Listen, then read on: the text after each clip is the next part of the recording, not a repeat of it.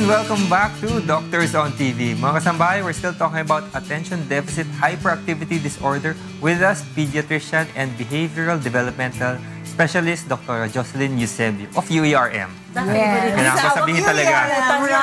The favorite teacher. Thank you. Doktora, meron akong question. Ito bang diagnosis na ito ay nagagawa lang sa mga bata? Meron bang mga adults na, considered adults na hindi pa rin nila nakokontrol ang mga ADHD Totoo, nila? because ADHD is lifelong. Oh, okay. It is lifelong. But the hyperactivity in children, you do not see that in adults anymore. Ang mas prominent is inattention. Okay. Yung restless, fidgety, lack of focus and or concentration, impulsivity pa rin, talkative, impatient, yan. Kaya nga ang adults usually, hindi sila nakakatagal sa work. Laging Laging changing work. And even getting courses. Course, or pursuing a course, diba? Paiba-iba ng kurso. They would shift from one course to the other. Pwede pa ba kami nag-refer ng adult pa sa'yo, ma'am? Why not? Pwede In pa. fact, I am also seeing some adult Okay, as part of that. patients. Pero most of the time, napupunta na sila sa psychiatry. Okay. Kasi may comorbidities ang associated. Like what, Doktora? Just like oppositional defiant disorder. Yeah. Conduct disorder.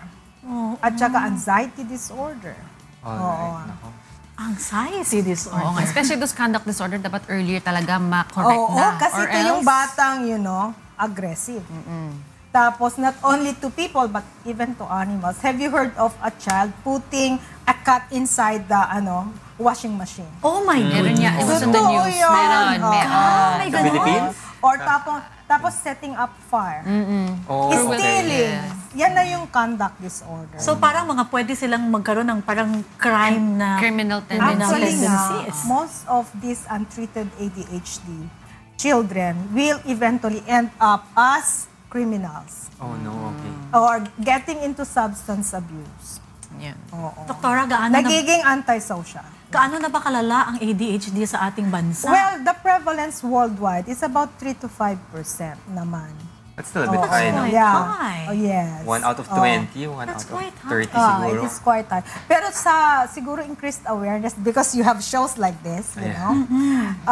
Marami na ang talagang nadadiagnose early. Maaga. And therefore, they are being helped and they're living a normal life, you know. Yes. Aware They din go naman, no? into regular schools for as long as they are getting the necessary treatment. Nagagawa naman ng paraan. Nagagawa. Yes. So if your child shows warning signs, symptoms, You have to go and seek professional help. yun, saan po Yeah. pupunta, Doktor? Doktor, alam ko, konti lang kayo mga developmental behavior we're pediatricians. Hirap pagpa-appointment. We're about 56 at the 56 moment. only for the whole all over the Philippines. country. Yeah. Buti na lang nag-decide si Jack, no? Na Yes, sumali yes, sa yes. background. Dr. Herin kasi is our guest before. Yes. So, I am affiliated with UERM, Okay. St. Luke's Medical Center, and I'm also with 2 government hospitals, National Children's Hospital and East Avenue Medical So Center. 3 to 4% is pretty high. Yes. So, dapat encourage natin yung mga doctors na mag-specialize on this field. Oh, yeah. And how is the diagnosis done, Doctor? It's examination lang? It's or? basically behavioral. So, Okay. there is a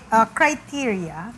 We call it the DSM-5 criteria, Alright. wherein the child should fulfill at least 6 out of the 9 symptoms of hyperactivity, impulsivity, and inattention, and it should be detected before the age of 12. 12 na ngayon, dati sa DSM-4, 7 lang eh. Okay. So, tinaas And na, that huh? it is causing significant impairment in 2 or more settings. So it should be present, meaning the symptoms at home and in school or at work. Okay. Pag medyo malaki na, adults. Yes. At saka ngayon kasi lumawak yung criteria to a certain extent na pag 17 years old and above, kahit 4 na symptoms lang or 5, pwede na. Hindi katulad ng dati na 6 dapat out of 12. So it's a clinical diagnosis, Doctor. It's not like Yes. you have a laboratory test or imaging test. Yeah. Okay. 6 of 9 pala, sorry. 6 of 9 symptoms. And then once you've identified na meron nga siyang ganyan sakit, will Kailangan talaga siyang ma-manage, matulungan. So, early on, during the first 6 years, before the age of 6 years, occupational therapy, behavior therapy. Okay.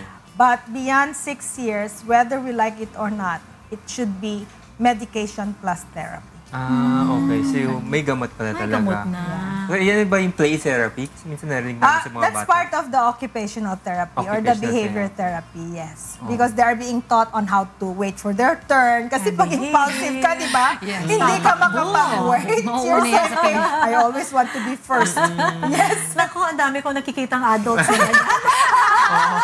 Marami akong gusto i-refer kay Doktora. Yung anak ko, pag bumibila, sabi niya, can you please wait for a turn? Yeah, di ba? Sa pila. Sa pila, daming Magdadrive na lang adults eh. ganon. Ay, mag-refer ka na. May refer ko. Marami.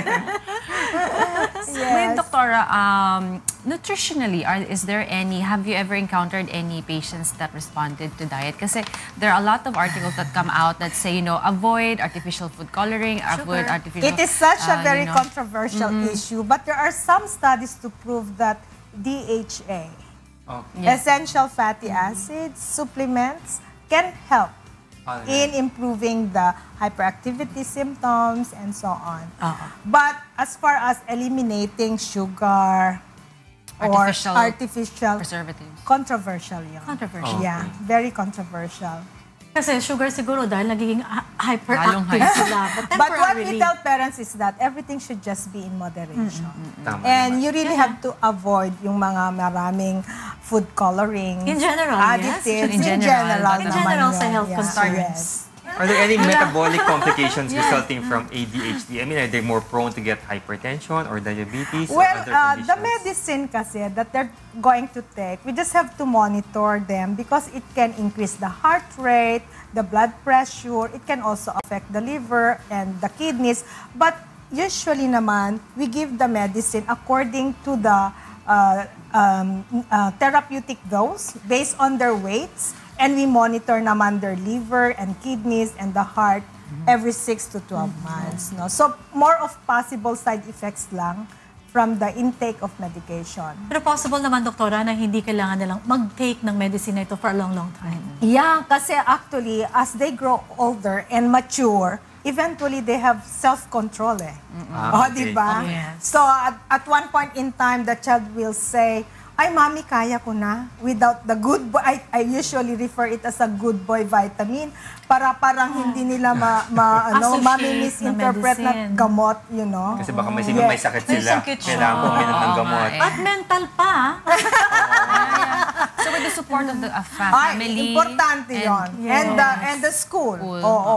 Kasi School plays a usually, vital role, really. sa school, na ano sila na-stigmatize sila talaga eh. Oo. So if your classmates, no, na may ininom kang yes. gamot kasi may sakit ka. So we tell the parents to be upfront and tell the school inform the school about their child's condition so that the teacher Yes, can very- have a better understanding Of the kung child. bakit nagmi-misbehave yung bata. Oo. Alright.